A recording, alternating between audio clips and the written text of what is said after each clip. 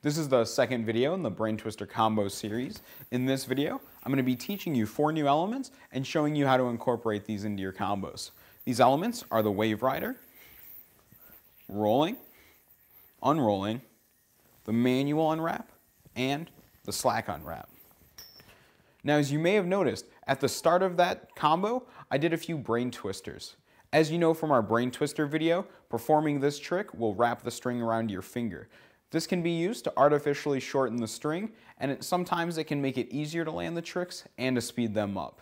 Now, you can use 1, 2, or 3 fingers. Just know that the more fingers you use, the more the string will wrap around your finger per revolution. So, now that we have that taken care of, let's take a look at wave rider. Now, the first step in wave rider looks very similar to the reverse flip, but instead of moving your hands around each other, you're going to try and keep your hands still. You're going to toss the yo-yo back and catch it with your throw hand. Now, once you're here, you're going to throw the yo-yo from your throw hand to your non-throw hand.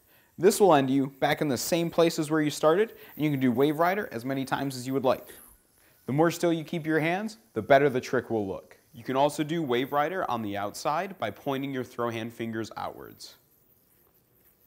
Next is rolling and unrolling. Now this trick is fairly self-explanatory. You're going to roll the yo-yo forward on your non-throw hand, and you can do this as many times as you like. But you'll notice that with every revolution, it adds a wrap to your finger and shortens the string going to the yo-yo. You'll want to be careful that you don't roll the yo-yo too many times, because eventually it will hit your finger and stop spinning. So once you've got this down, it's time to unwrap the yo-yo. The most simple and straightforward method is unrolling. All you need to do is roll the yo-yo in the opposite direction. Now, if you want to add a bit of flair to this, you can do the slack unwrap. Now, you'll notice that this slack element is identical to the flourish in the second trick that we teach in our go-to binds video.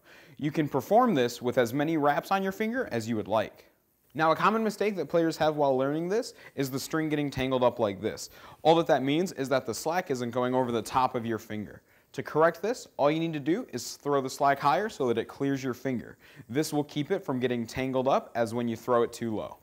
Now, the manual unwrap is a bit easier to learn, but we do recommend artificially shortening your string like we mentioned earlier in the video. This can make it easier to learn the trick and make it look better. Now, to perform this element, you're going to rotate your throw hand around the front of your non-throw hand and underneath the yo-yo. You'll want to make sure that the string is going in between the yo-yo and your non-throw hand. Now note that while performing this element, it does add a wrap to your throw hand. You can prevent this by curling your fingers inwards. Once you've learned these 4 elements, it's time to start stacking them with each other and with the other elements that you've learned in this video series. This first stacked element incorporates the manual unwrap and unrolling. When performed together, it should look like this, and you'll notice that it removes 2 wraps of string from your finger. Now, if you're having trouble performing this stacked element, you want to make sure that the yo-yo and the string are on a separate plane so that your yo-yo doesn't get all knotted up. Next is the wave rider. Now, there's lots of different ways to stack elements within the wave rider. Using the forward momentum, you can go double on. From here, you can also do a double on wave rider. You can also use the reverse momentum to go double on the Braintwister mount. There's lots of different ways to dismount from here. One way is doing a Braintwister right out of it. So, learn these 4 elements, start stacking them together, and you're one step closer to building the ultimate Braintwister combo.